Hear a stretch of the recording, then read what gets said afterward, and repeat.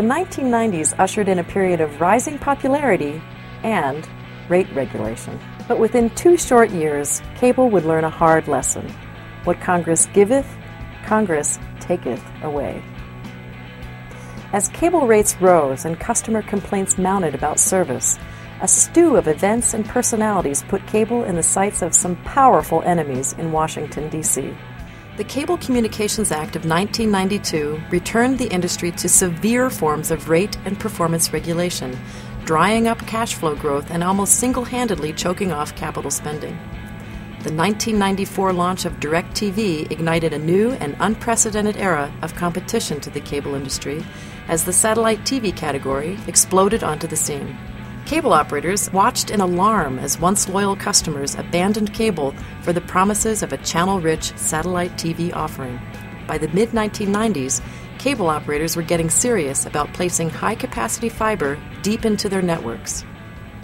The thing that I'm the proudest about, because I think it's made the most difference, is this use of fiber to transform cable systems from big chains of amplifiers delivering a few dozen channels of video into a very powerful communications medium that's capable of supporting a number of networks simultaneously, a broadcast analog video network, a broadcast digital video network, a routed video network for video on demand and interactive video services, and a big IP network for internet services. Cable technology companies and operators alike began to transform the traditional analog format of video signals into the new language of digital. The conversion introduced new possibilities and ignited a renaissance of cable programming development. The most major advance in technology, certainly out of those that we've been dealing with, has been the move to digital television.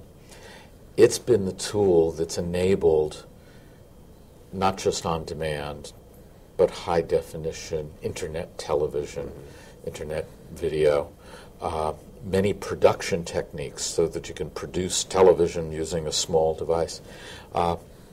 Being able to digitally compress signals, I think has changed television forever.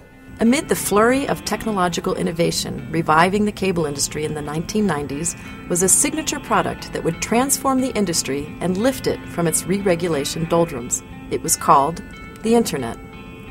Along came somebody from Silicon Valley one day, came to visit us and said, gee, with this plant you're building, you guys could offer high-speed access to the Internet. And we all looked at each other and said, well, what's the Internet? Time Warner Cable and other MSOs would know the answer to that question very soon.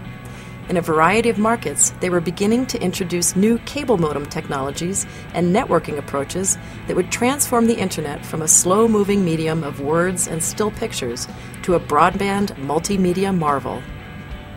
In less than 2 years, cable-delivered Internet service would go from the drawing board to the living room. The industry rallied around 2 important instigators. The first was a now historic set of technology specifications describing how Internet over cable service would work. Abbreviated as DOCSIS, the specifications published by CableLabs in 1996 gave the industry a leg up on other Internet delivery rivals and produced a product line that literally took America by storm. The second was a consortium called the At-Home Network, which began as a way to link individual cable networks into a national high-speed backbone and morphed into an aggregator of content intended to draw consumers into a high-speed Internet life. The most memorable quotation of the day came from an early customer in Northern California. "If you want my cable modem," the customer declared, "you'll have to pry it from my cold, dead fingers." So I think broadband made us better. It made us tighten up the plant, make it operate better. And obviously it created a whole new revenue stream. The Telecommunications Act of 1996 liberated cable in many ways, allowing the industry to compete not only in high-speed Internet delivery, but in the traditional telephone business too. As if to signify a new growth era for cable, some of America's largest telephone and telecom companies began making investments in the industry.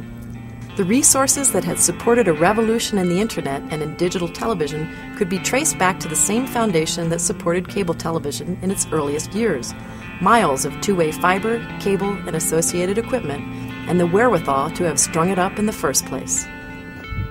Do you believe in the superhighway, the information superhighway, the Al Gore information superhighway? And everybody says, absolutely, I believe in information superhighway. I said, well, we make concrete. I mean, it's as simple as it gets. We make the off-ramps, we make the concrete, because you can't have it. You can't have this future without first doing the basics.